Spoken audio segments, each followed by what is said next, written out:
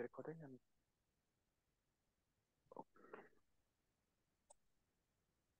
Yeah. So good evening, good Pradeep. evening, sir. Yeah, good evening. Please introduce yourself in 40 seconds. Yes, sir. So my name is Pratik Nandakumar Kode. I was born on 26 January, hence the name given Pratik, sir. So I have done my Bachelor's of Science in Physics from University of Pune. Later, I did my Master's of Arts from Pune University. Sir, I have done NCC where I did two national camps, and I have played water polo during my college time. Sir, my hobbies include playing badminton, online chess, cooking, as well as swimming, sir. So where did badminton originate? So, it is believed that badminton was originated in the city of Pune and it was called as Pune in India. And later, sir, it went out with the Britishers, which was basically started in the city of Pune. Okay, do you know a brief history about it, how it originated and how did it go to the Britishers then? No, sir, I'm not aware about it, but I was only aware about the origin of it. Okay, can you just briefly tell us about that story, or do you know the background about that? Uh, no, sir, I'm not aware about the background. Okay. Name any badminton tournaments you're aware of, Indian as well as international. You can start with Indian first. Sorry, sir, I play badminton on the daily basis, sir, but I do not follow it on the television, sir. Okay, no worries. So you say that your father was in Havaldar as per the DAF, right? Yes, sir. So what are your opinions about the recent Agnipath scheme controversy? Yes, sir. So recently, the Agniveer scheme was brought in with a Agniveer, perspective yeah. of reducing Mhm. Agniveer scheme Mhm. was brought in with a perspective of reduction of the average age of army. At Mhm. the same time, creating a dedicated cadre as in backup, as India is not into the compulsory military. Second, sir, also to reduce the pension bill which the government was incurring. So these were the main aims with which it was created. Sir, the issues which the students are being protesting are because of uh, that the 70% of the strength will be sacked out and only 25% of the strength will be allowed to continue for the rest of the remaining term. So that is the main issue as people are taking army as a in job rather than as a service. So that is the issue which is very. Okay, so what are your opinions on the same? Should the scheme continue as it is going right now, or do you feel that there are some changes to be made, right? Yes, sir. So I believe this scheme is in the interest of the country as every year it will be giving not just employment but a country 1 lakh soldier which will be which will even work as a reserved soldier if in case of any contingency which happens. It will help reduce the budget, which majoritarily being consumed on the pensions. So even that will empower country to put more funds into the modernization and of the weapons and even indigenization into terms of research and development. So, sir, I believe that this will be a good step in the right direction. Okay, but then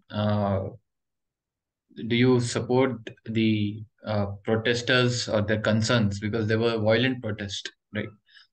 So how to go about the grievances? How would you redress the grievances of the concerned aspirants? Sir, my sympathy lies with the aspirant. But sir, violence do not justify any sort of protest that were aspiring because it also caused huge damage to the infrastructure projects. So I believe if there are some concerns, particularly regarding the jobs and service, I would want to address in the same words of the uh, Lieutenant General. I'm not able to recall the name, sir, but he quoted that army is not a job; it is a service. So I think, sir, it should be treated as the same thing. It should be treated as service rather than just a job. Now, what is the difference between job and service?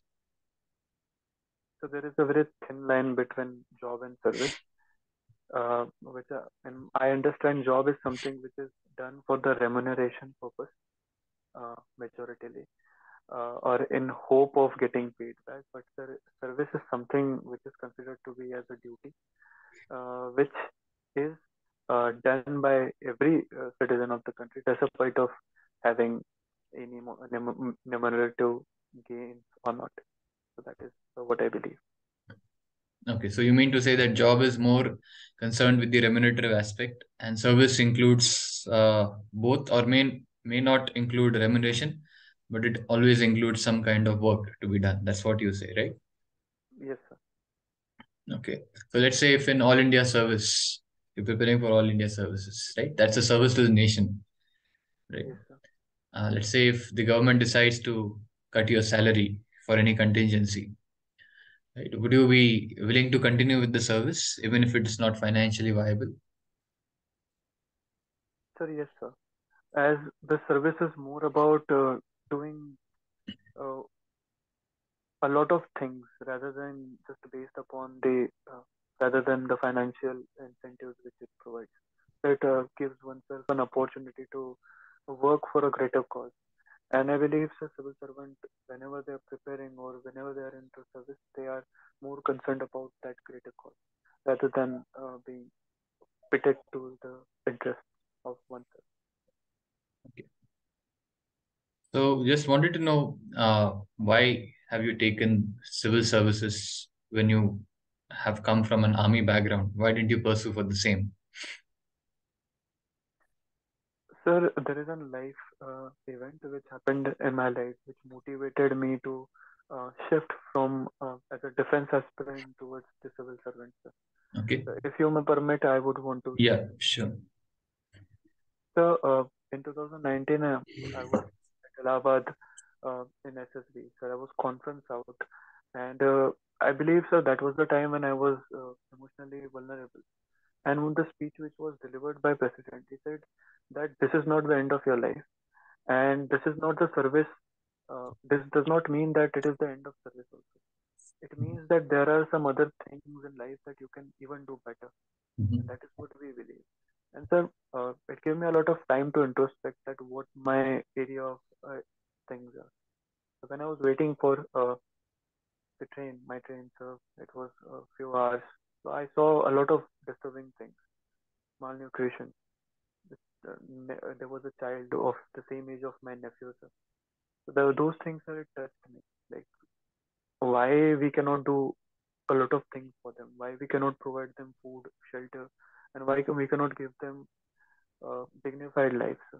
And that is the reason I decided to pursue civil services. And So eventually, what different aspects would you bring to this civil service? Because this is something which many NGOs and the government is also working hard on these aspects which you mentioned, right? There is yes, sir. malnourishment and so what difference would you make in the services that makes you feel that Sir, you are the right candidate? yes, sir. Sir, I would increase my accessibility. I will keep the open door policy that any person having any grievance can walk through the door and share their grievance, and we can make administration more people centric than work centric. Second, sir, I would work uh, in a way where my basic priorities will be to provide better nutrition under PDS scheme, midday meal scheme in school. At the same time, improvement of the education. Sir, as you mentioned, sir, NGOs are also doing work. So I would also collaborate with NGOs in order to provide better education to the school children, sir. And sir, one of the idea that I think is we need to start cooperative education also, sir, where whole village, whole town can contribute to the digitization of the schools also. And sir, I think that in a way can be revolutionary step as everyone in equitable manner can contribute and learn. So I think, sir, these are the area I would want to do differently. Okay. You might be aware since you talked about malnourishment, right? That Yes, sir. this year, we are celebrating the International Year of Millets, right? Yes, sir. So, what steps do you think India is taking towards millet cultivation, and what are the benefits of cultivating millets? Yes, sir. So in 2018, India declared the millets as nutritional, that's nutritional super millet or super diet. Apart from that, sir, even there is a national mission for that. So thirdly, International Year for Millets have been declared in the United Nations as 2023. Yeah. So the Mm. advantage of millets includes, sir, it is highly nutritious. It is drought as well as heat tolerant crop. It is also resistant to various pest attacks, and it also include low investment and low input. Cost is also low, and sir, it can be even I say it also increases the productivity of soil if it is done in a rotational manner. So that is also beneficial for various sectors. Uh, so these are the things that I am aware What of. about the nutrition aspect? Since Yes, we're talking about malnourishment here. yes, sir. So as I mentioned in the point one that it is highly nutritious as the various contents such as calcium, iron, Okay. uh, the vitamins are higher in amount. For example, sir, red gram, the tur, jwar, etc., moong dal, urad dal, etc. They are also nutritious. So that also comes under No, this. but are they millets? Are you sure? Yes, sir. I think I'm sure. Okay. You need to verify your facts. Okay. So, Sure, sir. but there are other millets also, like ragi, kodo millets. You might have heard about it. So that they are also on the development. Right? Okay. So since you also have mentioned about water polo, right? Can you tell me something about this sport? How is Yes, it sir. played? Yeah. So it is played in 4 quarters of 5 to 8 minutes each. There are 7 players. The number one cap is always given to the goalkeeper. There are wingmen uh, whose goal is to attack the other post and score a goal. So this game requires a lot, immense amount of stamina, agility, strength, uh, and I believe, sir, this is one of the toughest games. As it was started as something called as for fun in England, but later, sir, it also became an Olympic sport. So this is basic about it. Okay. Why is India not excelling so much at water polo?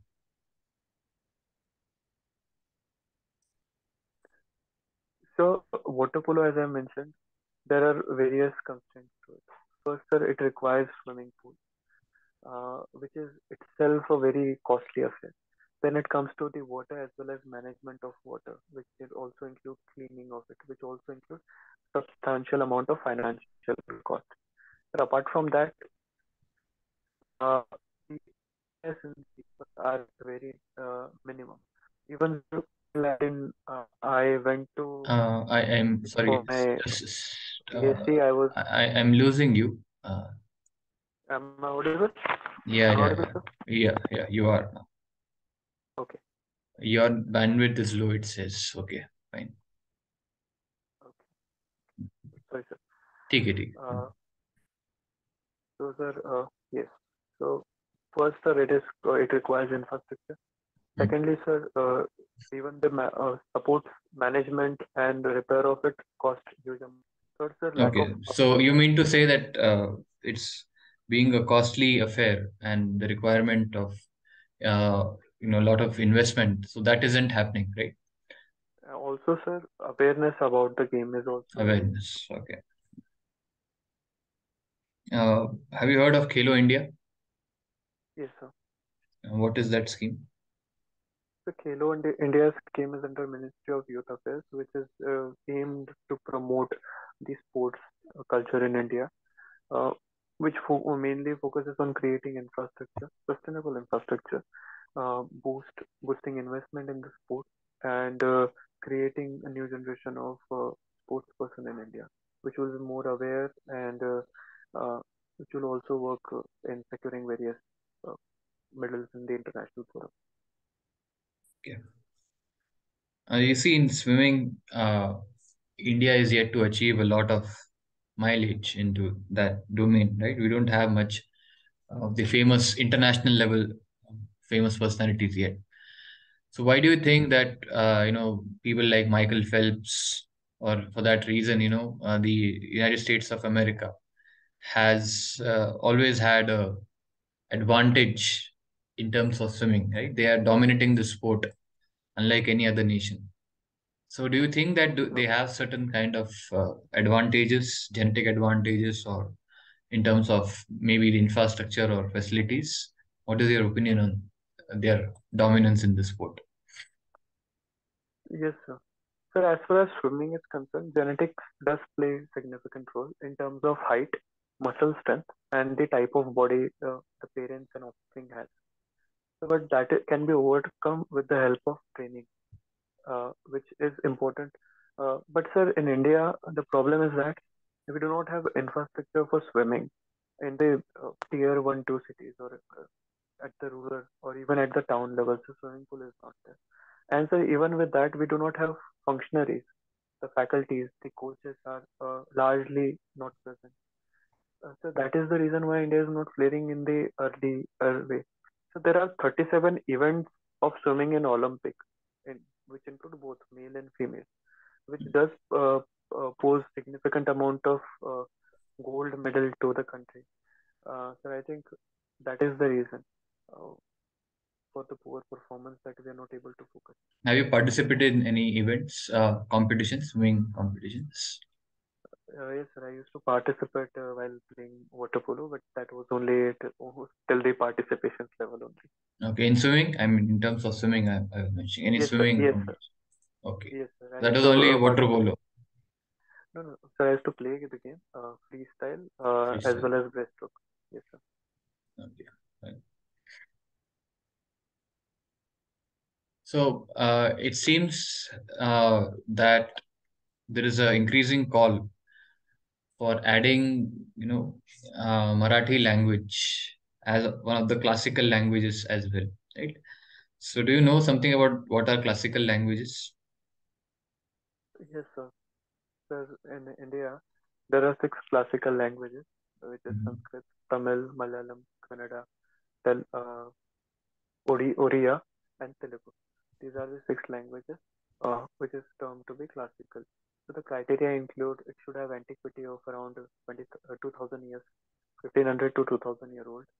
It should be Mhm. considered as important uh, for the generations of the native speaker, and it should have significant amount of literacy. As far as the Marathi is concerned, it is considered to be an offshoot of Saurashtri, which is again Mhm. is an offshoot of Prakrit language. Thus, because of the lack of continuity, uh, that is the first issue. Second issue is that uh, people do consider Marathi as well as the Kadambaris and Granth, which Mhm. is written as the important for the history. But the first two conditions are not met. So that is the reason why Marathi is not yet given the status. Okay. Have you heard about the recent Joshimat issue? Yes, sir, I'm aware about it. Yeah. So, number one is, what is your opinion about the reasons of the same? And secondly, what can be done about such areas which are ecologically and geologically fragile? Okay. Yes, sir. Uh, because it leads to directly human aspect, their survival and the human security. Yeah, and because of which a lot of translocation has happened for certain families, right? So how can we avoid such instances? Yes, sir. So the population growth has put severe impact on the fragile ecosystem. The recent creating of the infrastructural projects in an unplanned manner have again led to the serious thing of the event. NTPC have again sir, established one of the hydroelectric power in the nearby basin, so it also has put significant amount. So these are the geographically fragile zone, and in order to tackle it, sir, first we can start with creating the wooden houses the way it is there in United States or Europe. So that would reduce the weightage of the concrete and the other material. Even sir, the creation of the roadways, it should be used with a lightweight such as asphalt, etc. should be used in order to create durable but lightweight roads. And so the projects which are being made, there's need for environmental impact assessment even based upon what it is going to have impact on the native. So that is my opinion, sir. Okay, but there is also, a lot of debate about various infrastructure projects around that area, right? So, do you believe they should be recalled now, considering the instances which are happening? Like NTPC has their thermal plant, and many other hydro projects are also in the vicinity. Sir, I believe these zone comes under the uh, economically sensitive and fragile zone, and thus environmental impact assessment would have been carried out. So But I still, it believe, has happened. I mean, in spite of uh, because there were so many reports earlier also. yes, sir. You might be aware that such projects should not have happened, but still they took place, right? And then we see the results. So, do you feel that at this stage we should continue with the projects which are already going on there, or it's time to recall them? So we have put on significant amount of resources. I believe we should continue and complete the projects. And henceforth, if any projects we are going to complete, we should go for a detailed scrutiny and even more difficult or severe sort of environmental impact assessment can be carried out. There Okay. are, I yes, sir. What do you feel about the Aryan invasion theory? Many believe it's a myth. Some say it's true. Right. So, what is your opinion about the AIT? So India has been a mosaic of the various waves of migration from all over the part, for example, from northeastern part or for that matter, Central Asia. So it is largely believed that it was a colonial construct in order to divide the people. Even the various uh, social scientists do not agree to the view of Aryan invasion and term it to be the social colonial construct. And I do believe on the same issue, sir. Okay, but then you know, so what proofs are there in order to which are upcoming, which you can say that go against the belief of Aryan invasion theory? So the biggest uh, proof in support of it is the color of the skin, as the people believe that the natives were even in the Rigveda, the Sioux term has been mentioned as native being of a darker color tone, and the Aryans being of the lighter tone. So that is one thing, sir. So, But we also have fair people in India, right? yes, sir.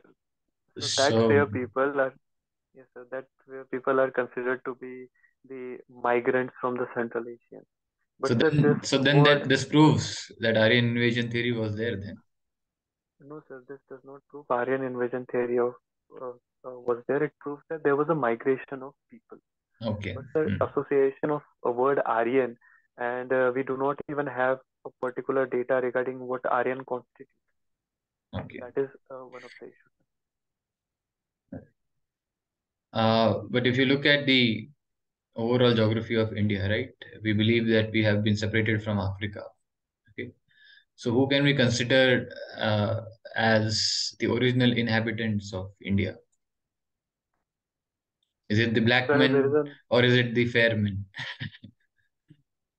sir, there is That a would be, theory called as yeah. Mhm. uh, Yeah, yeah, tell me. so there is a theory of out of Africa, which says that around 6 million years ago there was a migration from Africa, and the skin of color, the type of body is nothing but the adaptation to the changing climate. And that wave reached to India, that wave reached to the other part of the world as well. So that is Okay. nothing but yes, sir. So, talking of climate, how has the environment helped in the human evolution? Yes, sir. So environment have impacted severely. First, the reduction of the bodily hairs, which was due to the reduction of the temperature. The color of the skin is because of the temperature uh, Mhm. and the amount of sunlight person gets. The circumference of the chest depends upon the height as well as on the poleward or equatorward the person lives. The height is also dependent upon the similar sort of parameters. So these are the impact of environment on the human body. That uh, up to the best of my knowledge. Okay. You have mentioned about playing online chess, right? So, how do you Yes. differentiate it from playing physical chess, and what do you cherish more, right? Online chess or physical chess? Sir, I cherish online chess more because this way I get to interact with various players across the world, right from Kazakhstan, Europe, or Africa. Many countries participate in the event. So this is the best part about it. Sir, in order to have a different opinion, sir, it's like we do not get quality players around us, or we only get one or two players at max. So that limitation has been taken out by online chess, and thus that is something that I cherish more. Okay. Uh, so one last question for today. Yes, sir. Yeah. So, if let's say you are posted into Jammu and Kashmir, into Ladakh region, right? Yes, sir. So, what will be your developmental priorities there as an administrator and for the well-being of the people there? Yes, sir. Sir, Ladakh has a image of a tourist union territory. So, for primarily, sir, I'll focus on the development of tourism sector by creating roadways, infrastructure such as staying of the hotel, as well as marketing and promotion of it, so that more people come. So that way, sir, we can create local environment, local employment for the people. Sir, that area, Ladakh, also has Hanle Observatory. So it also hosts scope for space tourism. So I think that can also be used. But you see, Uh, tourism is already on the rise in Ladakh. yes, sir. But in turn, it has led to some problems like, people going into the sacred lakes, causing pollution, right? In fact, many Ladakis are now raising their voice against this growing tourism, right, which affects their kind of the sacred lakes or the environment in which they are staying. Right? On the other hand, there are challenges of Chinese intrusions as well, which makes Ladakh more or less dynamic area because of which people also try to settle or migrate outwards. Okay, so there are two sides of the same coin. So then, based upon this assessment, then how would you term your policies? Yes, sir. Sir, my policies will be based upon the coordination and cooperation with various stakeholders. So, sir, yes, the locals I will take into the confidence and will tell them what are the benefits of the tourism. And first thing, sir, there are issues regarding their native sacred places. So I would make arrangements for the protection of them by basic such as fencing or by the boards. Even local committees can be made for that purpose. Second, sir, as the population density in Ladakh is low, so a lot of more areas can even be developed for the tourism sectors and not just around the sacred places which are being worshipped by the people. Uh, so the area do not have much of a resources, but it also has geothermal energy, potential of geothermal energy. So that can also be utilized. That can also be taken in with the recent uh, connection with the national net grid, national electricity grid. So then this electricity can also be transferred to the nearby states, union territory of the Jammu Kashmir. Okay. These were the policies. All right. Thank you, Pratik. Thank you.